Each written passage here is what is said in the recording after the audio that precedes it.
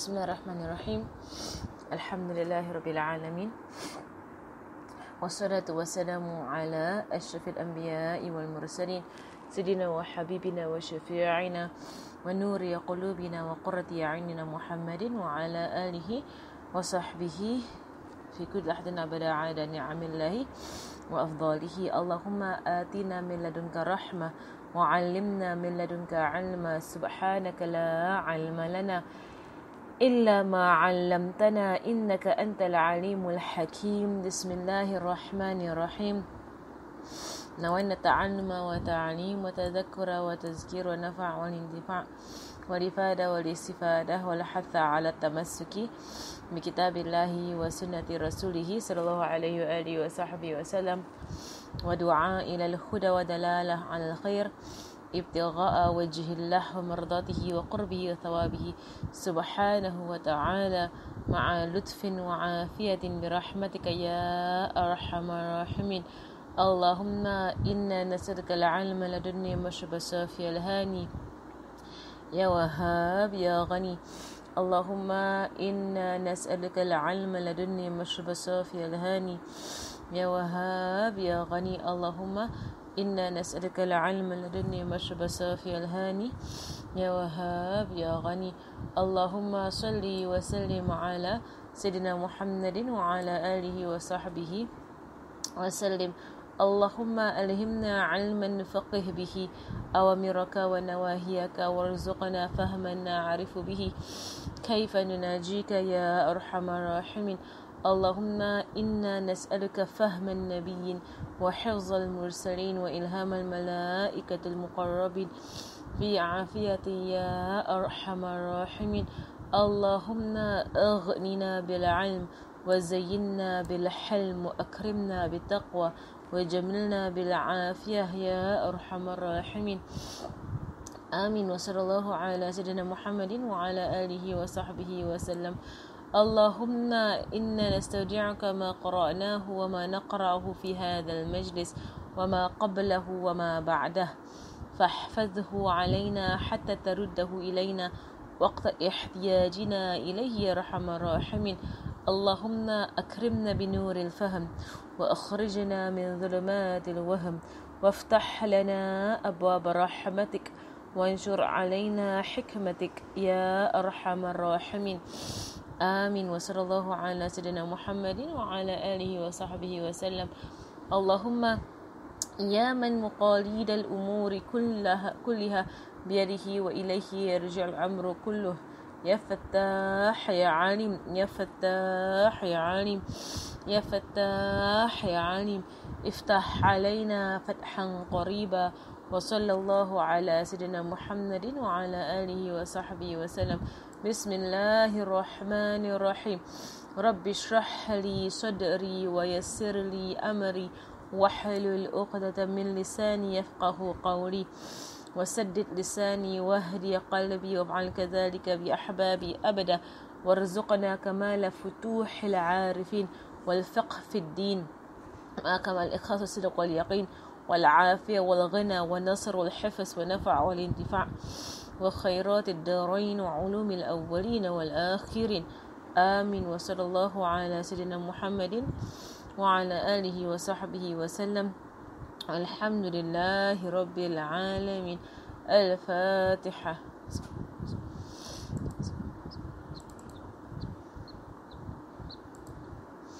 الحمد لله الحمد لله الحمد لله.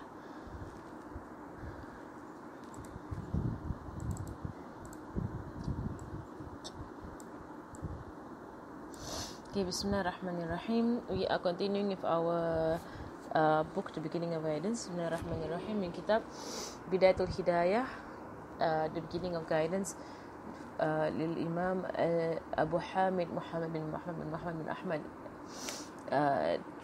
الغزالي الطوسي الطبراني، نفعنا الله به وبعلومه في الدارين.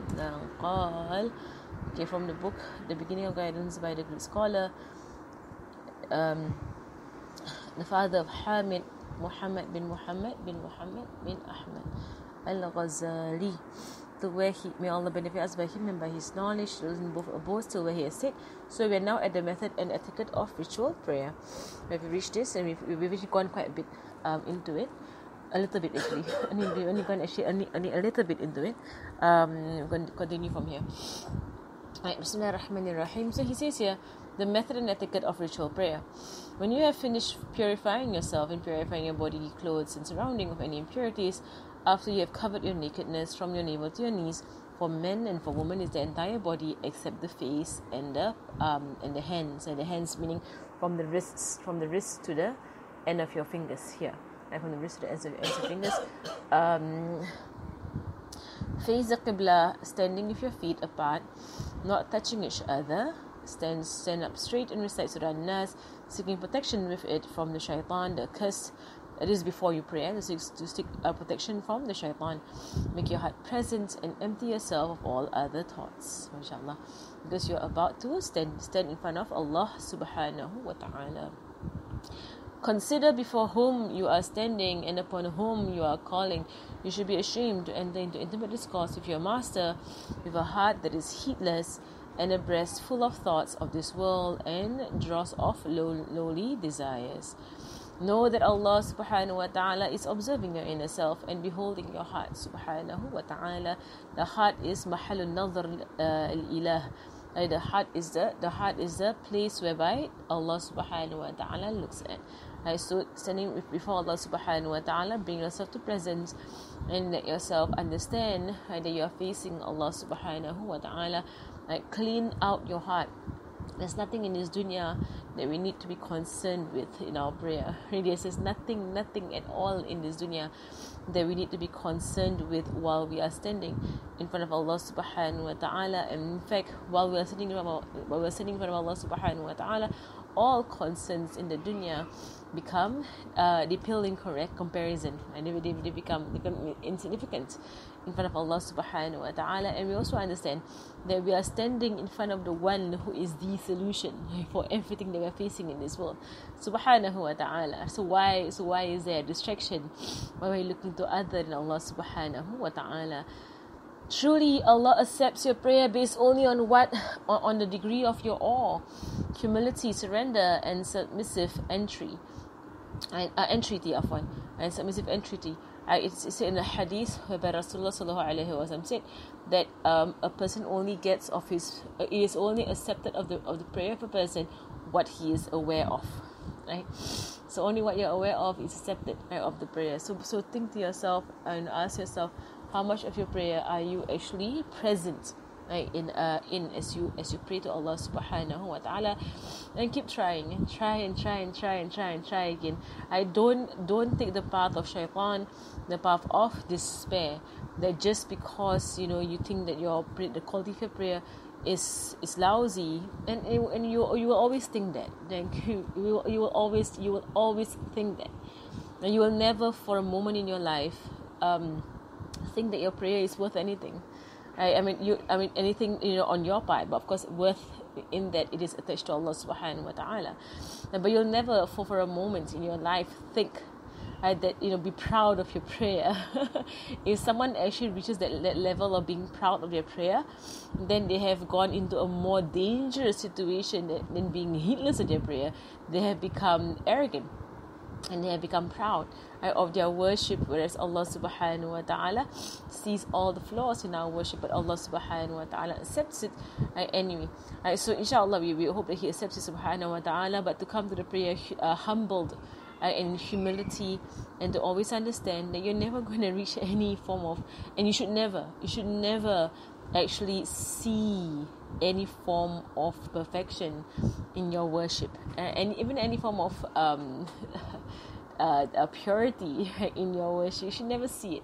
Right? The moment you see it, it is already a sign that you're deluded. You are deluded. Right? Someone who is true to themselves, they will never ever see anything worth in themselves, nor anything worth in whatever they do. MashaAllah. Right, so MashaAllah it really counters what people speak about today, right, whereby people keep sanctifying themselves. People are unable to self-blame, They're unable to take blame. They're unable to self-blame. Right? They're unable to take it. Right? That they are not, they're not all that. Right? But the fact of the matter is, we're all not all that. All of us. Right? We hardly present to Allah anything. Subhanahu wa ta'ala. But it's only by the greatness of Allah subhanahu wa ta'ala and the mercy of Allah subhanahu wa ta'ala, right, that He accepts from us. Subhanahu wa ta'ala. Know that Allah Most High is observing your inner self and beholding your heart. Truly, Allah accepts your prayer based on what? On the degree of your awe, humility, surrender, and submissive entreaty. Right, so basically focus on this. Be in awe of Allah subhanahu wa ta'ala. Humble yourself, surrender yourself. Surrender all your matters to Allah subhanahu wa ta'ala. Don't bring these things into your prayer. And don't bring all these whispers, all these conversations, all these issues into your prayer. You're praying. And you're facing Allah subhanahu wa ta'ala. Worship Him in your prayer as if you see Him. And knowing that even though you do not see Him, He sees you. For definitely, if your heart does not come to presence, it is due, Allahumma salli ala Sayyidina Muhammad. If your heart does not come to presence, it is due to a shortcoming in your understanding of the magnificence of Allah subhanahu wa ta'ala Most High. It's basically not understanding that you are right there in front of Allah subhanahu wa ta'ala. And something just occurred to me about just like an example of this in our zaman right now, in our time. It just occurred to me, like how much you realize you're in front of a person. Right? How much you realize you're in front of a person, that would automatically reflect on how you behave, right, in front of that individual. So like right now in our modern day, just hold an analogy, right, in our modern day situation of Zoom, right, and how many times they have these, when I teach these children, mashallah, sometimes they're so innocent, they didn't realize they're actually right in front of me and I'm teaching them. For adults, sometimes people don't realize that the camera's on. Right? And when they don't realize the camera's on, they're being watched, or they can be seen. Right? They will behave in all kinds of ways because they don't have the yaqeen. They're being seen. Right? You see that? There's an analogy to bring our understanding closer to this statement of Imam Ghazali. It is due to the shortcoming of your understanding, right, of Allah's magnificence, that Allah subhanahu wa ta'ala sees you. To the level of as to which you realize that Allah sees you, that is how you will behave. Right? It is to the level of which you realize Allah sees you. Right? So like just to bring the example of other human beings. If you're on Zoom, like if you don't realize that your camera's on, right, or let's say if you're very sure your camera's off. Right? If someone's very sure their camera's off, right, they won't even be bothered, right, to dress properly in their homes, right? They might not even be bothered, how they're seated, right? They might be lying down, they might be doing all kinds of things, right? They're not bothered, right? Because why? They're having full conviction the camera's off, right? But once, they know the camera's on, and people are seeing them, right, straight away they change their behavior, right? Because they know they're being watched. Correct? They're being watched. To the level as to how much you're being watched and what of you is being watched. Right? To the level of how much you're being watched and what of you is being watched. Right? That's how your behavior will be. Right? So it is really our distraction in our salat, our lack of focus in our prayer. It is a direct relation to our understanding of Allah's watching of us. Direct relation. Right, to our understanding of Allah's watching of us and what Allah actually sees of us, which is what is in our hearts. And Allah does not look at your outward appearance, but rather He looks into your heart, subhanahu wa ta'ala. Right, so if somebody has full understanding that Allah sees right into their heart, right, if they have complete deep understanding, then they will not be able to in any way have something else in there, right? That Allah can see and Allah can know that you are not focused on Allah subhanahu wa ta'ala. Like for example, like if this is an example, like if someone is in class and then they are in talking about my teenagers, young ones, you all inshallah you all focused like on the class, right? But I know like when I teach younger ones, if let's say I'm able to open up anybody's browser right now, if let's say Zoom gives this will be horror. If Zoom has an option whereby the host is able to screen share anybody's screen right now, right? Let's say this is what was possible to do on Zoom. With complete invasion of privacy, right? But if let's say, this was possible, straight away, right? How many people will be closing all their browsers, right? Or closing straight away, right? Because that you have yaqeen that that someone can look into your private space. Someone can look into. Of course, when you share screen and then you don't realize you're sharing the screen, and then your WhatsApp, everything is being shown, and you're horrified. Correct? All the personal messages all appear, and the whole world on the Zoom can see. Right? This is exactly our heart with Allah Subhanahu Wa Taala. It's like how many windows. We have a modern day analogy for us to really understand what's going on with our heart. We have so many windows open in our heart. You come to the salat and so many browsers open in the heart. Your work, your cooking, your family, your spouse, your friends, your this, your that, and so even sometimes we have windows open about celebrities. We have windows open about drama series. We have windows open about it's all in our heart. So many windows open, and then come to the salat. Right, and Allah sees every window that's open in your heart, and you're not focused. Close all the browsers in your heart. You're gonna use the modern day analogy. Close all the browsers. No, there's no point. Why are you watching stuff when you're praying? Of course, on the physical aspect, who in the world would pray with TV on in front of them? That is on that will be on an outward, situation. When I said this to the children, they'll be like, yeah, sometimes I want to watch something on the TV, then I put it in front of the TV, then I pray. And then watching the TV while praying. La hawla wa la quwwata illa billah. And then, but we adults, we're not no different. Our TV is on in our hearts. And we're watching stuff in our hearts, thinking about stuff in our hearts. And Allah subhanahu wa ta'ala sees our screen. Allah sees everything on the screen. Subhanallah.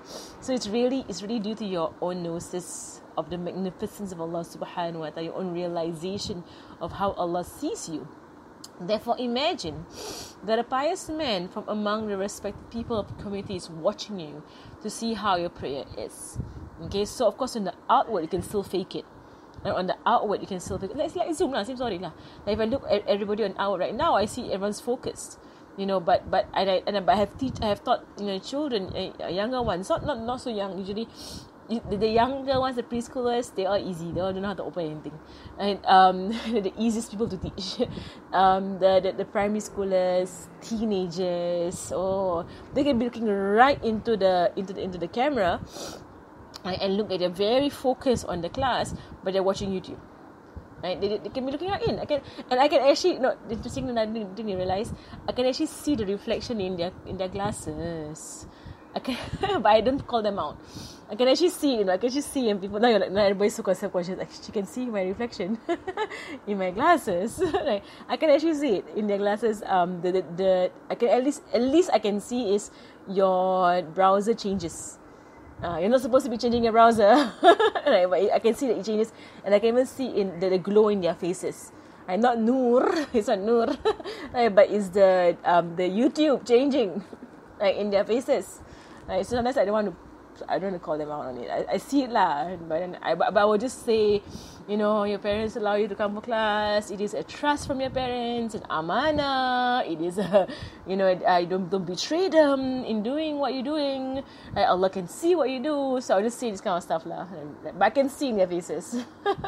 Right. So mashallah, if let's say a righteous person was there, right, watching you pray, right, and human beings, they can't actually see into your hearts. Some of them can, of the awliya, they can see right into your hearts. There's a story, I can't remember of which wali. He was, they asked him, why don't you pray behind this imam in the masjid?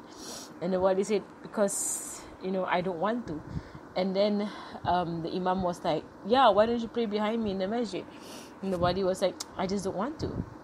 And the imam was like, pray behind me in the masjid. So don't judge me in that way. Pray behind me in the masjid. I am the imam over this community, so stand behind me and pray behind me in the masjid. So the wali said, okay, fine, I will come to the masjid. Okay, Right, but I will see if I will pray behind you in the masjid. So it's what they call majdub. Right? So majdub, awliya, they have like they have unveilings lah, and they behave in what people might call strange, right? Strange ways. So basically, the imam began to pray, right? And then the wali, he didn't pray. He was sitting down on the side of the masjid, right? And then he was like, so while the imam was reading Surah Fatiha, right? The wali, right? He was like, all of a sudden, he began to bray like a donkey. He bray like a donkey. Like he loud donkey sounds, right, in the masjid.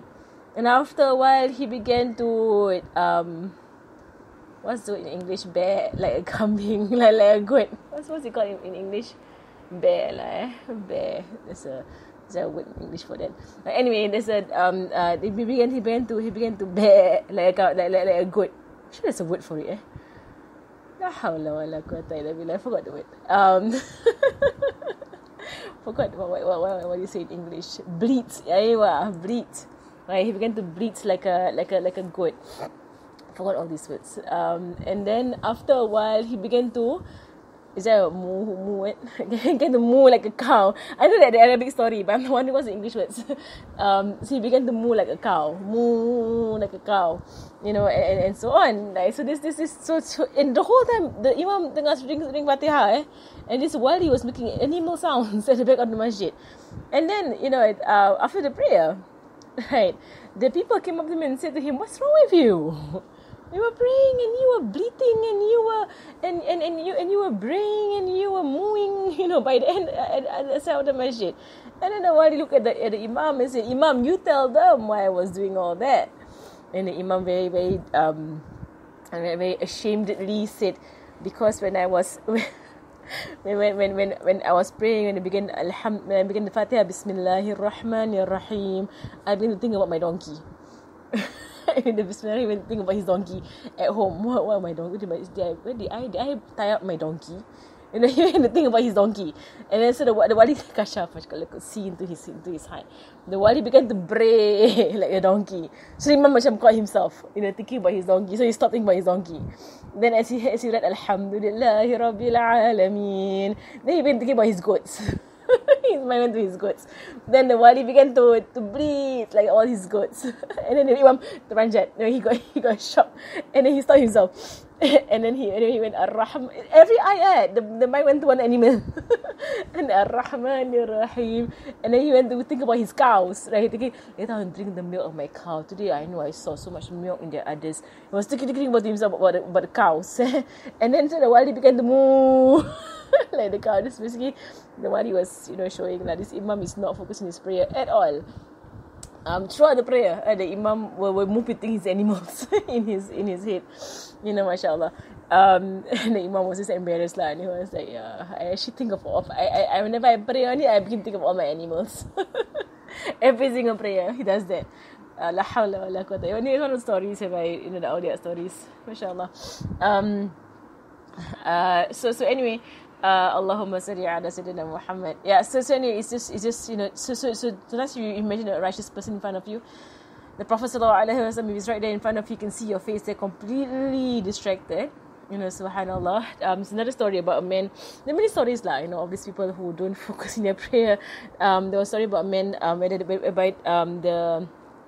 the imam had prayed 3 rak'ats, and the whole jama'ah was not aware that the imam actually prayed 3 rak'ats. Everybody pun tengah blur. Everybody is not focused. Everybody is following the imam only.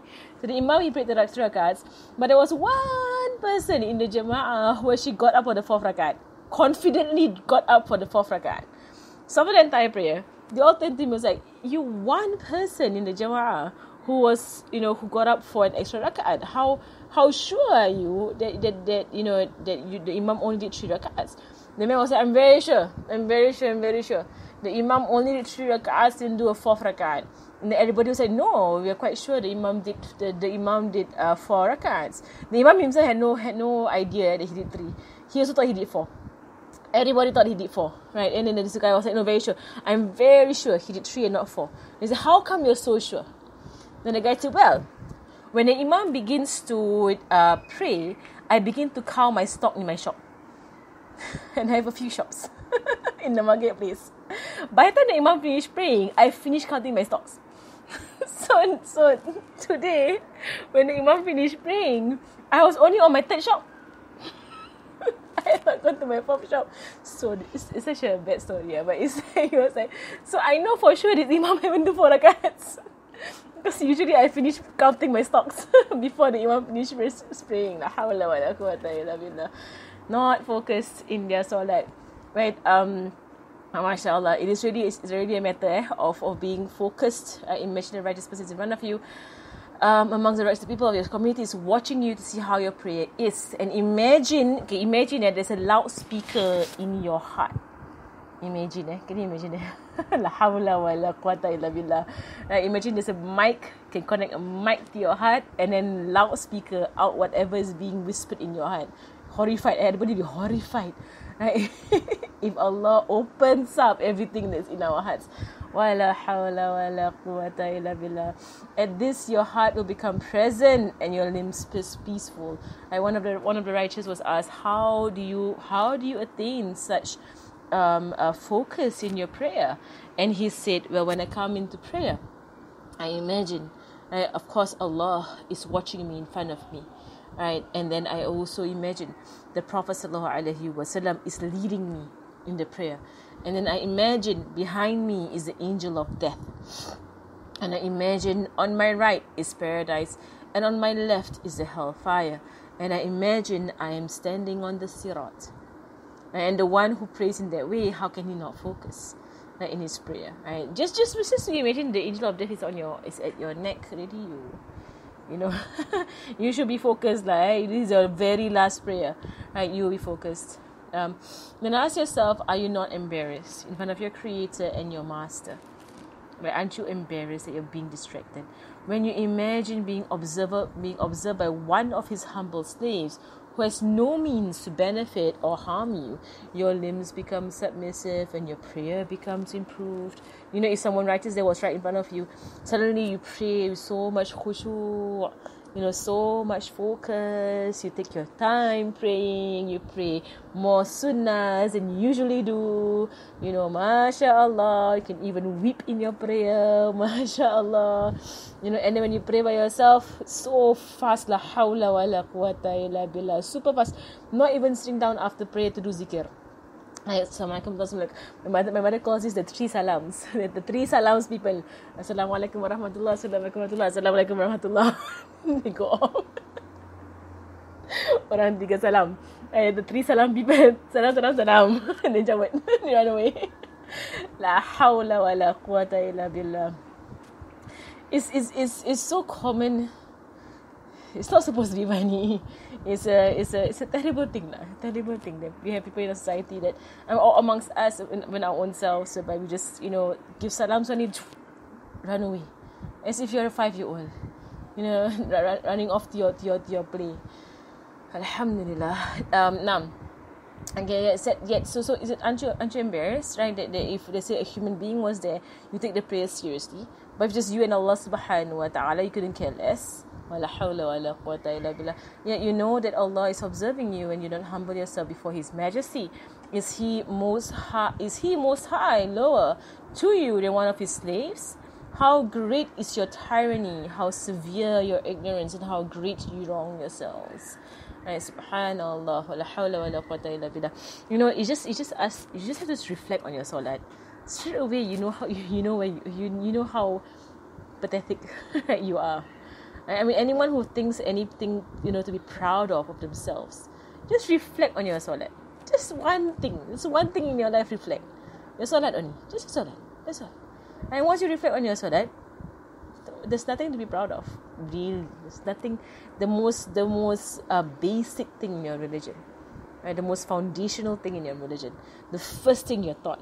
Up till now, how many years down the road? Right? Still, right, the quality, la hawla wa la quwwata illa billah. Treat your heart with these remedies in the hope that it will be present with you in your prayer. For verily nothing of your prayer counts except that which you are mindful. That mentioned the hadith.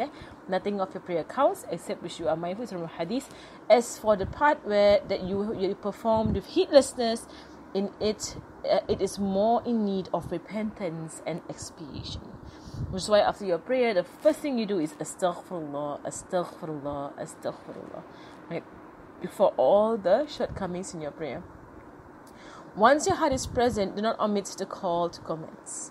Right? Even if you are alone, if you are waiting for a group of worshippers to be present, make the call to prayer, then the call to comments. Call to comments meaning the iqamah.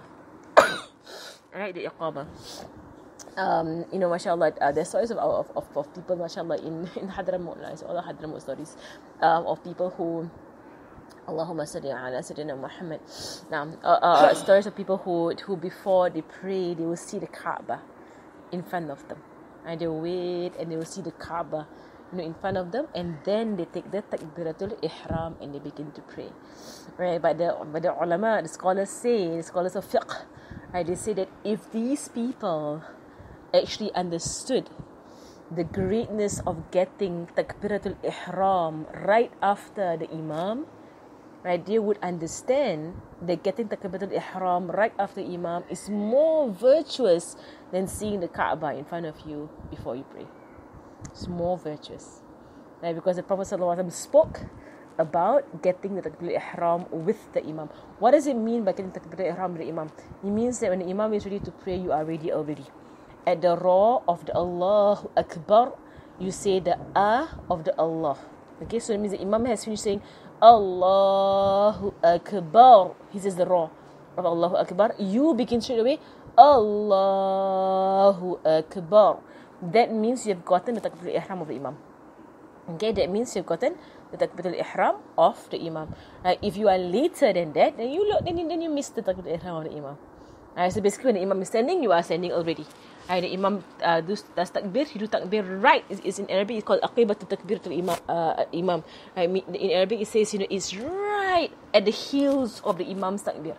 You're on the heels of the imam's takbir. The imam just finished takbir, and you begin your takbir. And that one, if you do it every day, or you do it for 40 days in a row, that you will feel this is sweetness of prayer that you'll never, you cannot taste anywhere else. Subhanallah. One of the most virtuous things to do, right? To get the takbiratul ihram of the imam. And in fact, when we were studying in Darul Zahra, they will say it is unbecoming of the student of knowledge to not, especially for the men, right, because men have no excuse. Women, maybe because of your family situation, your children, right? You have an excuse, right? But for men, they have no excuse. Right? People always say that it is unbecoming of the student of knowledge to not get the takbiratul ihram of the imam in the masjid. Right? Unbecoming, right, of a student of knowledge. Right? Not serious about seeking secret knowledge. Not serious. Much less about those who pray late. Much less about those who pray later on. No excuse. Right, so if you are a true student of knowledge, you will be there at the masjid before the prayer time, right? And then you will get the takbiratul ihram of the imam every single day. This is the adab and the etiquette of the student of knowledge. So anyway, there was so they will comment on this, mashallah, they will comment on it because there were people who will delay the takbiratul ihram because they are waiting for the Kaaba to appear in front of themselves before they pray, and then the scholars will say to them that is not righteous. That is not more righteous than to do the takbiratul ihram with the imam. That is more righteous. You think seeing the Kaaba is more righteous? No. Right, but the takbiratul ihram with the imam is more righteous than seeing the Kaaba before you pray. Right, so once your heart is present, do not omit the call to commence, meaning the iqamah. If you're waiting for a group of worshippers, for men to do the azan, and then the iqamah. Once you've done the iqamah is sunnah mu'akkadah. Right, so iqamah is an emphasized sunnah. Right, so whether you're praying alone or you're praying in a group, I always do the iqamah, emphasize sunnah. Once you have made the call to commence, from the intention in your heart to perform the obligatory rak'ats of dhuhr for Allah Most High. This intention should be present in your heart as you make the opening takbir, and should not leave your heart before you finish the takbir. Right, so here he points out some fiqh points. Right, to say the niyat before the prayer is sunnah. To say the niyat in your heart while you are uttering the takbir is wajib. Right? So this is something that many people are negligent of, right? Or did not learn properly. Right? That when you do the takbir of the prayer, while your tongue is busy with the takbir, your heart needs to be busy with the niyat, with the intention. Alright, the intention that you recite before the prayer itself is sunnah.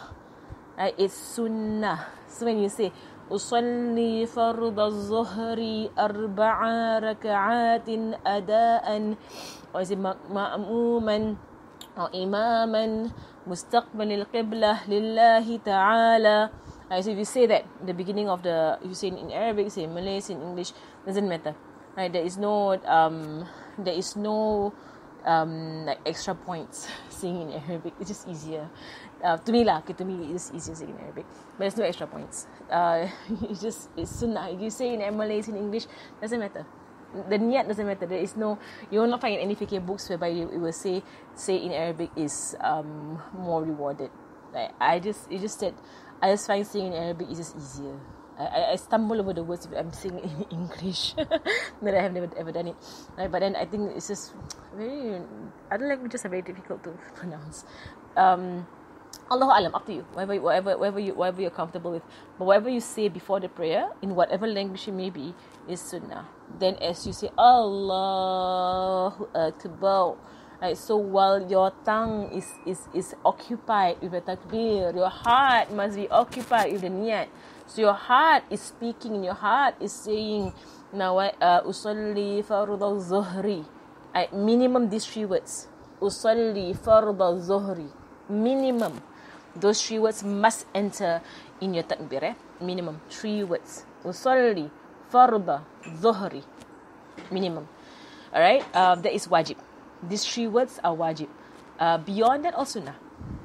So beyond that, even if beyond that, you say it while you enter the prayer. That means you already begin your Fatiha, your Dua Iftitah, and you're doing all the extra parts of the niyat, the sunnah parts. It's okay, perfectly fine, no problem. Right? So as long as you have usalli farz zuhri during your Allahu Akbar. Okay, 4 raka'atin adaan imaman or ma'muman mustaqbil al-qiblah lillahi ta'ala. All of this will happen even whether it's in the takbir or after takbir, doesn't matter. It doesn't matter. Okay. Naam. Okay, so your intention should be in your heart while you're doing a takbir. After letting your hands hang loose by your sides, raise them to your shoulders when taking and singing the takbir with palms open, fingers spread out. Do not burden yourself with trying to keep the fingers together or separate. Raise them such that your thumb is on the level of your earlobe, your fingertips on the top parts of your ears, your palms parallel with your shoulders. Once they have settled in this position, say a takbir, then lower your hands gently. In raising your hands or lowering them, do not push them forward or backward, nor shake them from side to side. Why shake them from side to side? Okay. Alright, so anyway, sunnah methods. Let's demonstrate. Naam. Okay. Alright. So now before takbir, you're gonna have your hands hang loose by your sides. Okay, hands hang loose by your sides. And then you can say the niyat first softly, right? So hands by your side.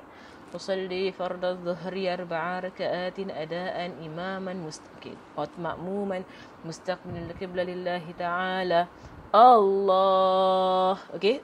Sorry, my finger. Let me remove my virtual background. My hands all hilang. Okay, now. Okay. Allahumma salli Muhammad. Okay, so okay, my sleeves are all going down lah. But basically, if you are having those kind of telekung, right, those kind of prayer garment that has sleeves, these are the best types, right? Because with sleeves, it enables you to show your palm, to expose your palm, right? So the exposure of the palm is sunnah. To expose the palm is sunnah, right? If you're wearing normal sleeves, like what I'm doing right now, I'm wearing normal sleeves. I usually like to just clip it in my thumb. Or this is the one. This one I actually actually made a hole in my sleeve, right, to keep my sleeves up. I cut the sewing. Whatever lah. But anyway, but this one it's more of if I'm just doing works and then there are men around, I just want to keep my sleeves up. But it's not good for prayer because it dangles. See, it dangles. So it's not sah. It's not sah. If it dangles and you can just see my arm right through it. Okay, it's not sah. It's not valid. Right, so you need to tighten it. This is the best thing to do. Tighten it. Okay. Usually my teachers, they will put in rubber getah. They put in some elastic into their sleeves, and then so it will catch around their wrist. Right. So okay. So the sunnah is basically the 10 sunnahs with regards to lifting the hands. Hands exposed, right? If you lift your hand naturally, they will all fall. Whatever Imam Ghazali just said here will fall into place. Okay, if you lift your hands naturally, whatever Imam Ghazali is describing here will fall into place.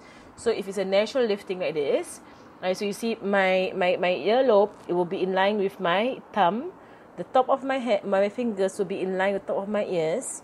Right, the bottom of my wrist, so it's in line with my shoulder. It's exactly it is exactly, unless you have extraordinary long hands, which most people don't, or you have extraordinary long neck, which most people don't, right? But if you do a natural lifting like this, it should all be in line. Right, the top of your fingers with the top of your ears, the top of your thumb with the lobe of your ears, the wrist with your shoulders. It's a natural alignment. Anyway, don't think so much about it. It's a natural alignment. So as long as you don't go like high or you don't go low, right? You just go normal, you should be fine.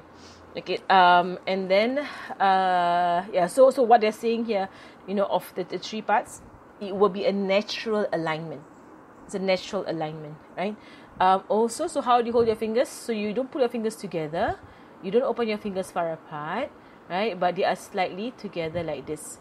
Your fingers from the side view, from the side view, it's not straight up, it's not bent like that, right? But it is slightly curved. Basically, be natural. Right, it's a natural position. So it's unnatural. This is unnatural. This is unnatural. This is unnatural. Right? To be normal lah. To be normal. It's natural. Okay. Allahumma sayyidina Muhammad. Okay. So this is all basic. So basically, slightly apart, slightly bent, open, facing the qibla. Around your ears, kind of level. So you know how you do like that? Yeah, around there lah. Okay, now what is it? So you just do it like that. Okay, it's the same level, like that. Okay, so some people, what I've seen people, they do it this way, right? They chop, and then chopping or anything, right? Some people they do it like that. They push like that, like push up. Just don't do that. Some people they raise your hands, right? surrender. Don't do that also. There's no sunnah in all these things lah. Sunnah is just here. Okay, Allahumma salli ala sayyidina. You raise your hands with the ah of Allah. Allah. Okay, so with the ah of Allah, the hands goes up. Allahu Akbar. Okay, the raw of the bar, right, is when you fold your hands right over each other. Yes, sunnah. Okay, now raising your hands over them, not push them. They say don't push them forward nor backward, nor shake them from side to side. I wonder how do you shake them from side to side? Do not push them forward or backward. Right, nor shake them from side to side like playing or something. La hawla wa la quwwata illa billah. Allahumma salli ala sayyidina Muhammad. Okay, just a rule of thumb. I think mentioned it in another fiqh class. Right, that before the i'tidal is after ruku'. All positions before i'tidal, your hands are slightly apart. Okay, so with your takbir slightly apart, holding in front here, your fingers slightly apart, right? Ruku', grasping your knees slightly apart. That means you're grasping your knees slightly apart. Okay, and then i'tidal, sami Allah alhamdulillah, same thing also, slightly apart. After i'tidal, the hands all now come together. Okay, so after i'tidal, the halfway mark, sujud, you put your hands down together. So you don't open your hands, but you put it down together. Sit down after sujud, together on your lap. Don't grasp your knees. Many people grasp their knees when they sit down after sujud. Why? Don't grasp your knees. Just put it on your thighs. It's sunnah for the tip of your finger to be in line with the cap of your knees. It's sunnah for the tip of your fingers to be in line with the cap of your knees. So don't put it so back towards your upper thigh, right? Nor hold the knees, right? After you sujud. Okay. Rule of thumb lah. It's a rule of thumb that before the i'tidal is all slightly apart. After the i'tidal, it's all together. Okay, just very simple to remember. Okay. Naam. Right. Once you have let your hands go, raise them towards your chest. Right. On the right hand by placing it over the left. And spread your fingers of your right hand along the length of the left forearm, and hold to your left hand at the wrist. Okay, so basically there are 3 ways of doing this. Okay, so what it means by after you let your hands go, right? So it's not like you go Allah and you put your hands down. No, you go Allahu Akbar and you fold it in front of you. Okay, there are 3 ways of holding your hand. Right, so the first way is that so basically you're going to have more of your right hand show in front of you than your left hand. I'm going to show you my hand here. Right, so basically, you don't put it in the center, but you're going to bring it to the side a little bit. Not all the way, so I'm going to put all the way. Right, just a little bit to the side. Maybe in line with your heart, wherever your heart is. Right, so there are 3 ways of doing this. One way is that you actually grasp. Your right hand grasps your left wrist. That means grasp all together. It's one way, sunnah. Another way is 1 finger along it, right? And another way is 2 fingers along it. Okay, so the 2 fingers along it, 1 finger along it, or you grasp it all together. Right? But grasp. Okay, so right hand over the left hand, right, towards the left of your body. Okay, now. Spread out your fingers of your right hand along the length of your forearm and hold on to your left hand at the wrist. So if you're trying to understand what this means, is that not all the fingers, right? 1 or 2 fingers. So the rest of the fingers is grasping, right, onto the wrist. Okay? Alright. After takbir, I was saying Allahu Akbar. And then start by doing the dua iftitah. الله أكبر كبيرا والحمد لله كثيرا وسبحان الله بكرة وأصيلا وجهت وجهي الذي فطر السماوات والأرض حنيفا مسلما وما أنا من المشركين إن صلاتي ونسكي ومحياي ومماتي لله رب العالمين لا شريك له وبذلك أمرت وأنا من المسلمين. Okay, دعاء افتتاح. Dua iftitah is only sunnah if you had not said anything from the points of the takbir to the dua. So when you Allahu Akbar, straight away, Allahu Akbar kabira walhamdulillahi kathira. Okay, so if you say Allahu Akbar and then you go into A'udhu billahi minash shaitanir rajim, you have missed the sunnah. You cannot go back. You cannot backtrack. Okay? Or you go Allahu Akbar Bismillahirrahmanirrahim. You have begun Fatihah.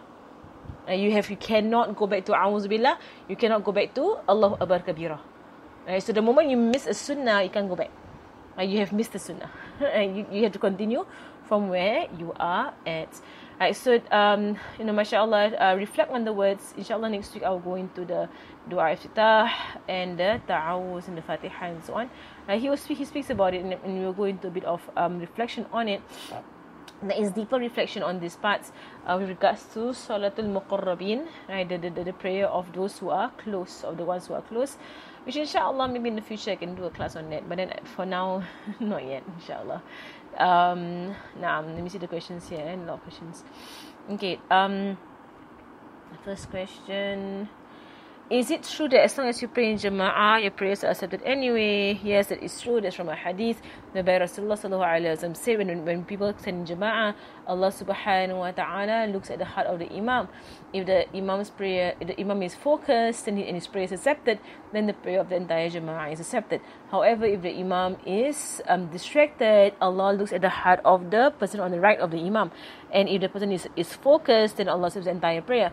If he's distracted, then Allah to the guy on the left of the Imam, and so on, until Allah looks into the heart of every person in the first saf to look for one heart that is focused on the prayer. If none of the hearts are focused on the prayer, Allah looks to the second, to the next saf, and the following saf, and the following saf, looking for a single heart that is focused in the prayer. If none of them are focused on the prayer, then his entire jama'ah is not focused on the prayer, then Allah subhanahu wa ta'ala accepts the jama'ah because Allah loves jama'ah. There goes the hadith, because Allah loves jama'ah. There is a hadith. Naam. Allahumma salli ala Muhammad. That does not mean that you don't care about focusing. Okay, it doesn't mean that you don't care about focusing. It just means it just shows Allah's mercy and Allah's love for jama'ah. That's all it shows. So it does not show that you just don't care about your focus in the prayer. And so you say, oh, I'm praying jama'ah, so I couldn't care less. So I'm going to think about all my goats and my donkeys and my sheep. Goats, donkeys, and sheep. No. This is to show Allah's mercy and Allah's love for jama'ah.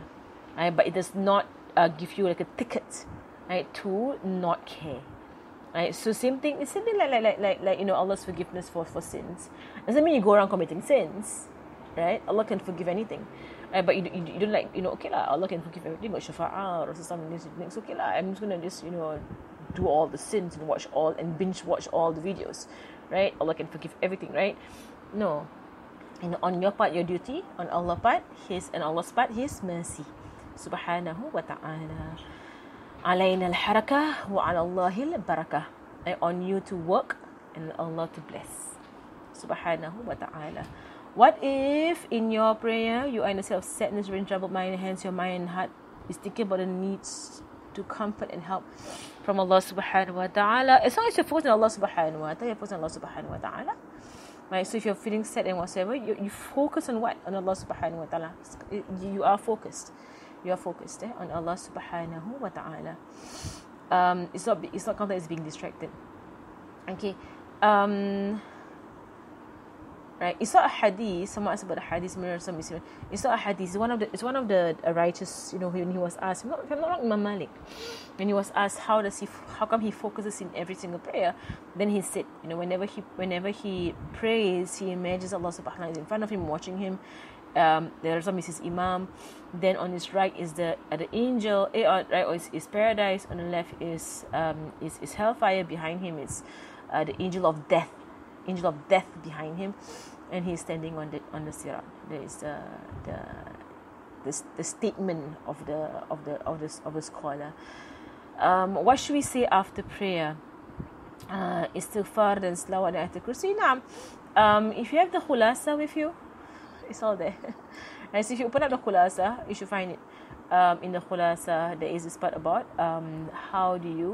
what do you recite after the prayer. So if you have the khulasa that I shared a few weeks ago, just open up to what to recite after the prayer and just follow that one. So you astaghfirullah, you say Allahumma anta salam wa minka salam wa ilayka ya'udu salam, right? And then you go at the kursi, then you do 3 times subhanallah, alhamdulillah, Allahu akbar, then you make your du'as, then you do istighfar again, right? And then you do Fatiha. To ratibkan everything. Okay. Then when takbir is also good to niat for our.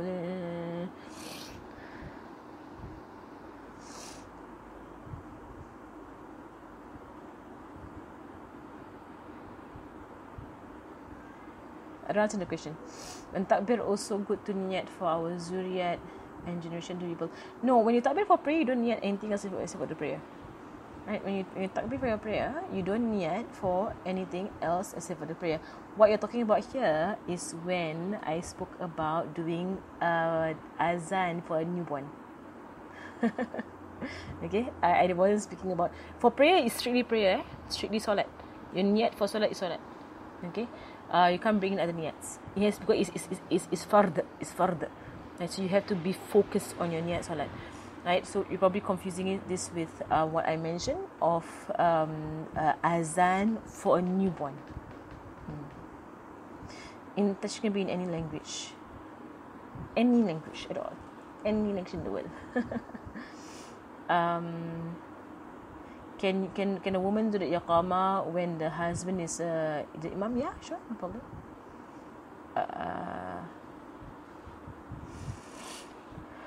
For men and a woman, for takbir is more different. For women, you keep your elbows down, but in the same position, but your elbows are down. For men, they will bring their elbows up. Right, so their armpits are a bit exposed. Right, they bring their elbows. Same thing for their sujood. The elbows are up. Right, but for women, your elbows are to your side, but not to the ground. Right, some women they sujood with their elbows to the ground. Right, Rasulullah forbade that. He said, "Don't sujood like a dog." It's like how dogs sujood or dogs sit. They actually rest their elbows on the ground. Don't rest your elbows on the ground. Your elbows are up. Your elbows are up, but they're tight to your side. Okay, so same thing with the takbir. Your elbows are tight to your side, right? But for the men, they raise their elbows. Okay, raise their elbows. Okay, now, right. Yes, when you fold your hands over your chest, it is to the left. Right, slightly to the left. Repeat again regards to dua iftitah, meaning that the sunnah of dua iftitah. Sunnah of dua iftitah is that you must not have said anything before the dua iftitah. The sunnah. So the moment you said ta'awudh, if you say a'udhu billahi minash shaitanir rajim, or you said bismillahir rahmanir rahim, then the sunnah of dua iftitah is not there anymore. You cannot go back to dua iftitah. It has to be the first thing that you say after your takbir. Okay, what do we do if you're the feeling that never mind, Allah will just forgive us? You're being complacent, and if you have that feeling, I say to yourself, what if Allah wants to hold us to account? Right, Allah can hold to account. Right, so that's why Allah has His name Al-Adil, the one who is just, the one who is fair. If Allah wants to hold us to account, Al-Muntaqim, the one who sees us. These are all Allah's very strong names of Allah subhanahu wa ta'ala. They exists. All these names exist next to the names of Ar-Rahman, Ar-Rahim, Al-Ghafur. All these names are there.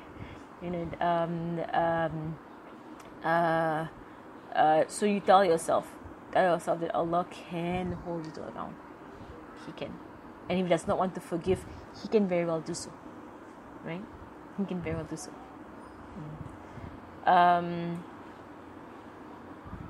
If your environment is not conducive, but you try your very best, then Allah knows lah. Inshallah. Allah knows if you're trying your best. Allah knows if you are playing around. And may Allah subhanahu wa ta'ala grant us focus in our prayer. May Allah subhanahu wa ta'ala allow for us to increase in our prayer. Every prayer that we pray to Him subhanahu wa ta'ala, increase in our quality of our prayer. وصلى الله على سيدنا محمد وعلى آله وصحبه وسلم والحمد لله رب العالمين.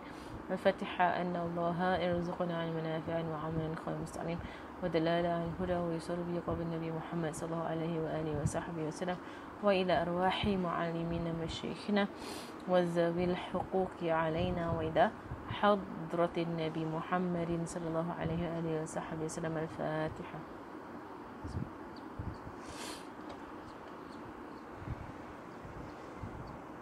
بسم الله الرحمن الرحيم. وأنا عاصر.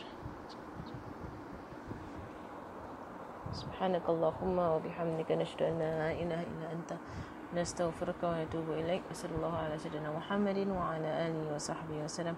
الحمد لله رب العالمين. السلام عليكم ورحمة الله وبركاته.